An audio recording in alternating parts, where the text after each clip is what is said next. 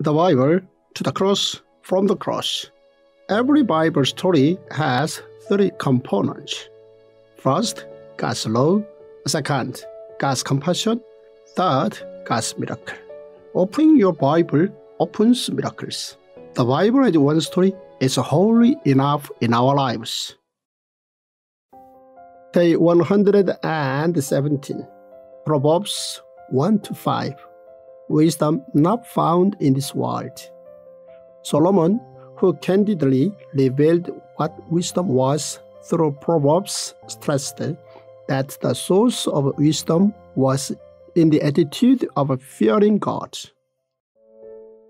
First point, there is a difference between what the world teaches and what the Bible teaches. The world teaches that wisdom is about understanding how the world works and how to go about earthly situations. However, the Bible teaches that true wisdom is blessing, forgiveness, love, and mercy. The Bible furthermore teaches that living according to God's will and God's laws is true wisdom. Solomon recorded in Proverbs that obeying God was true wisdom. He was able to confidently state this, as he himself received wisdom from God. Solomon knew that wisdom came from God, and that wisdom comes from believing in God. Second point, Isaac, Solomon, Samuel, and Timothy all heard their fathers lovingly say, "My son." Isaac once asked his father Abraham, "The fire and wood are here, but where is the lamb for the burnt offering?" And so Abraham answered, "God himself will provide the lamb for the burnt offering, my son." Isaac was ultimately able to learn about obedience through his father. David also taught his son Solomon. When the time drew near for David to die, he gave charge to Solomon his son. "I am about to go the way of all the earth," he said. "So be strong, act like a man, and observe what the Lord your God requires. Walk in obedience to him and keep his decrees and commands, his laws and regulations, as written in the laws of Moses. Do this so that you may prosper in all you do and wherever you go." David prayed to God that his son would follow God. Solomon later uses the term "my son" multiple times in Proverbs. This is something that a father says to a son, and also what a teacher says to his student.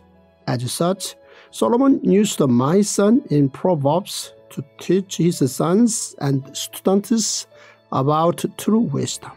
Solomon emphasized the importance of discipline and punishment. Discipline is love. Disciplining someone comes with a hope for them to become a better person. Third point, Solomon taught that wisdom comes from God. Solomon was someone who received a great deal of wisdom from God. God gave him wealth on top of wisdom for the reason that he did not seek material wealth. Solomon desired for wisdom in order for him to rule over God's people wisely. After experiencing God's wisdom, Solomon confidently recorded that his wisdom came from God. He recorded that true wisdom came from the heart more so than the brain. Fourth point, Solomon taught how to live a filling life. There is no one who had as much wealth as Solomon. All King Solomon's goblets were gold, and all the household articles in the palace of the forest of Lebanon were pure gold. Nothing was made of silver because silver was considered of little value in Solomon's days.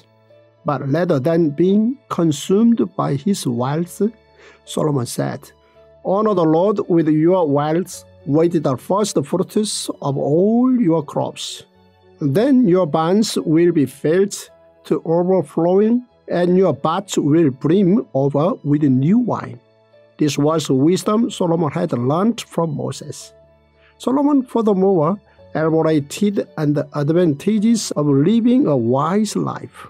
This can be seen in Proverbs 3, where he uses the terms "do this," which is followed by "if you do, this will happen."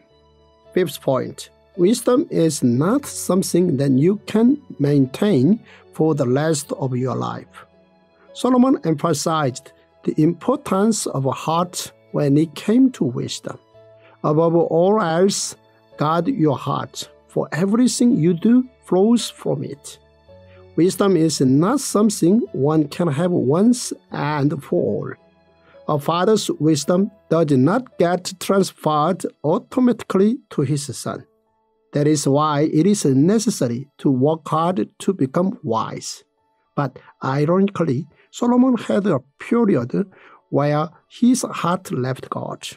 Right from the start, Moses taught to put all your heart into serving God. God told Joshua to be brave and courageous. David said that he wished for his words and his heart to face God. Jesus said that we should learn his humble heart. I am so excited that you have in your hands now and on your phones the Tongdok Bible App. And let me tell you why. Very few people, just a handful of people in the world understand the way Dr. Zoh does. The way that this is one story from Genesis to Revelation, one story. And what does it mean for us to daily live that story as our life story? And he has found a way to do this. We need daily marinating of our mind and the soaking of our spirit in the Word of God. And that's why a Tongdok Bible is so important. The scriptures, the story, Genesis to Revelation, is the daily mouth-to-mouth breathings of the Spirit of God into humans to make us truly who God made us to be. And that's why this app is so important. This app shows you how to do enables God to do mouth-to-mouth resuscitation on you every day of your life, 365 days a year. I'm so glad you have it. You will feel that healing that comes from mouth-to-mouth breathings of the Spirit on you as you use this app.